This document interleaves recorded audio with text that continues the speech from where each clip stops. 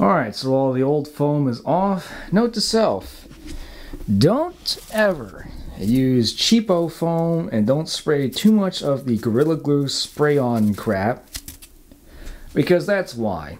Look at this. Oh my gosh. That is going to be a pain in the butt to be able to clean off that wall. Don't buy cheapo foam boards.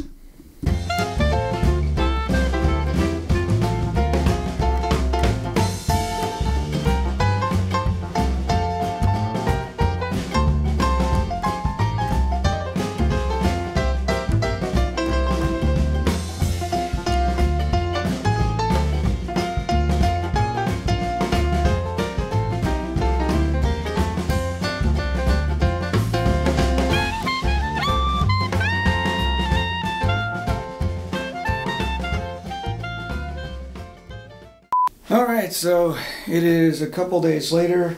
I had to wait on the paint to be able to repaint this whole wall. You'll still notice I have my command strips here, but I think really all I'm going to do is take a brush and a roller and just kind of fix up some of these spots here that you can visibly see. And I took one of these little scrapers and just kind of like took off some of the foam that was still stuck on the wall. The dresser that used to sit here is broken. I was trying to move it out of the way so I can get to this wall, and it fell apart and landed on me, and I kind of wish I got it on camera, but unfortunately that happened. I'm going to take a little brush, kind of go over some spots first, and then I'm going to take the roller and just completely go all the way up and down this wall while that first coat is going to be drying. Okay, sound good. Let's do it.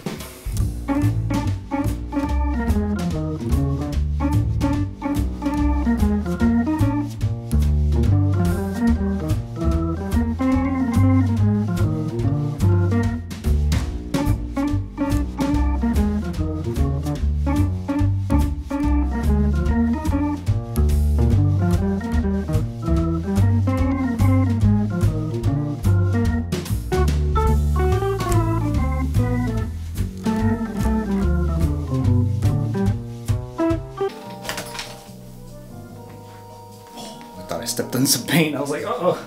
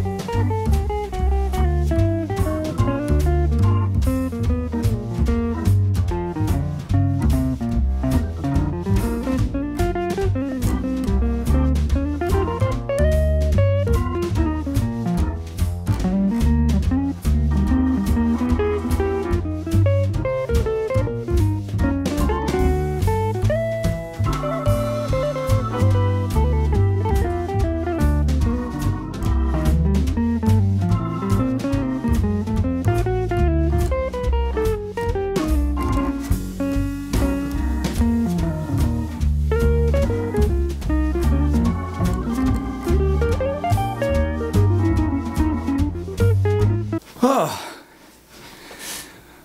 holy moly. Those are a pain in the ass. Okay, again, note to self. Don't use crappy ass foam. Because that is, that looks fun to take off. Eesh.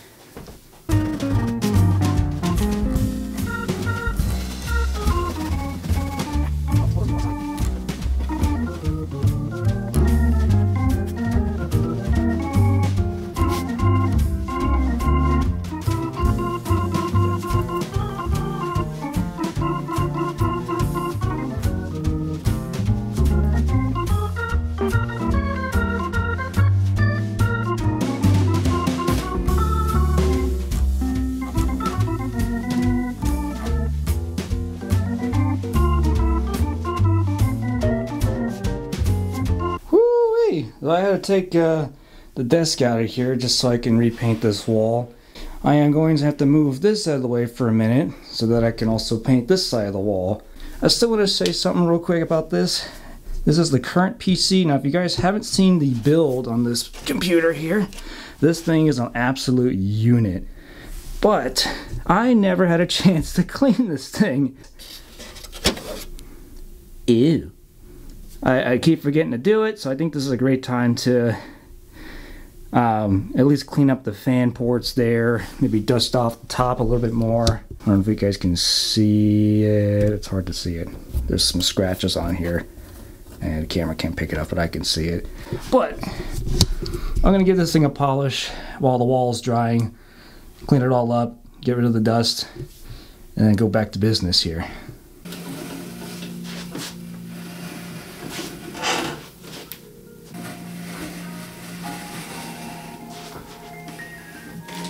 Well, dang it! How am I supposed to get out of here now? Oh, excuse me. Oh! Did it!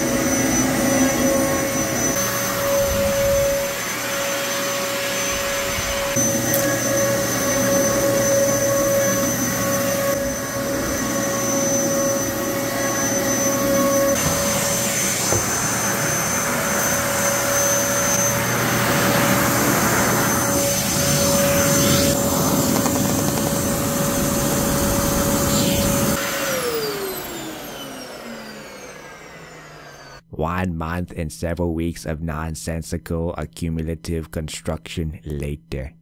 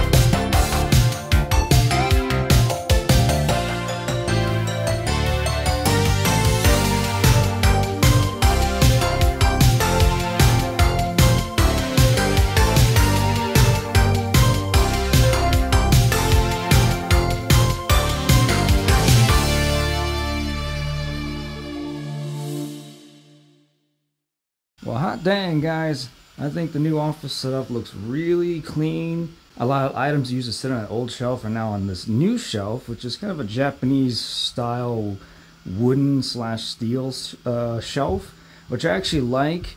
We got this side that's all music stuff. There is going to be a couple of items that are going to be put up there, but I haven't made them yet. So they are going to be sitting in between these posters here. The only thing I need to finish up on this wall is to get another one of these little strip lights. One over the Doom, the Nerf shotgun, and then one over the plasma cutter and ebony and ivory. Kind of like where the printer sits now. It's in between the editing desk and the crafting desk, which is perfect. Right now I got some stuff being printed, which you guys will see in a YouTube short, possibly down the line. I do have the Dead Space suit just kind of laying around, so there's the rig, and then there's the helmet sitting over there, hooked up to a USB port. Eventually you guys will see in the videos where I'm going to be posting here, and the camera's facing up against the shelf, there will be a mannequin displaying the Dead Space suit off to the side here. So some of this equipment's going to be moved around. Maybe that lamp can be on this side, or I'll try to condense it down and hide it somewhere. But the mannequin I'm going to get is going to sit right here displaying the Dead Space suit. I kind of like what I did with the crafting section. All my tools and stuff like scissors, cutting materials, wire splicers, everything is up on this pegboard. Or peg? Is this peg or cork? I think it's cork. I'm not sure.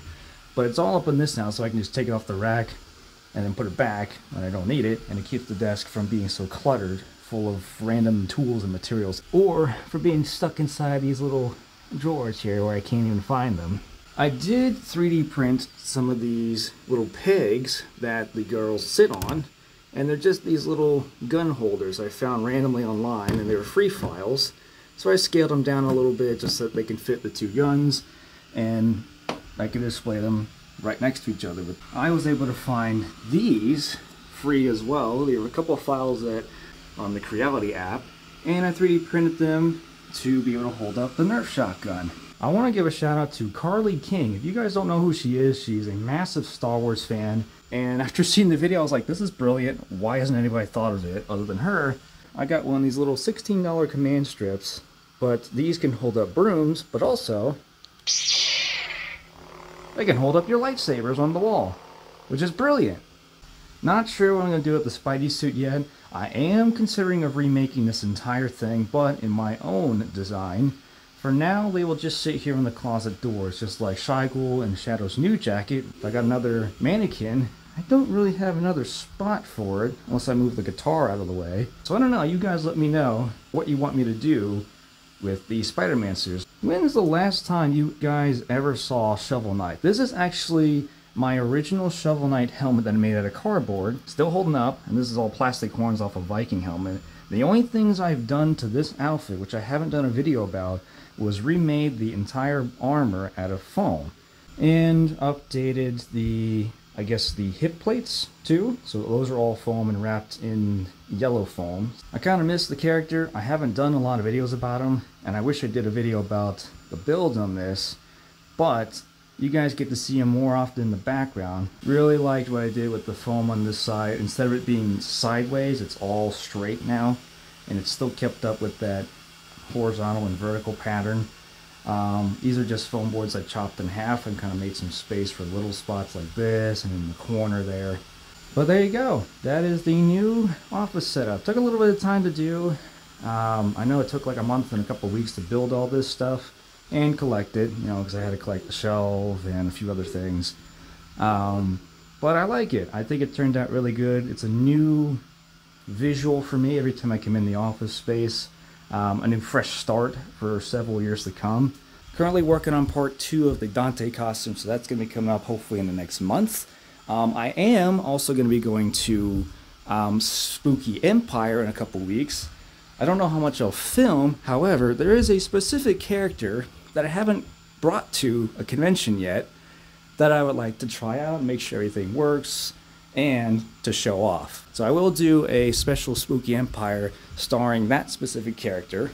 Probably a shorter video. It'd be a funny one, so look forward to that.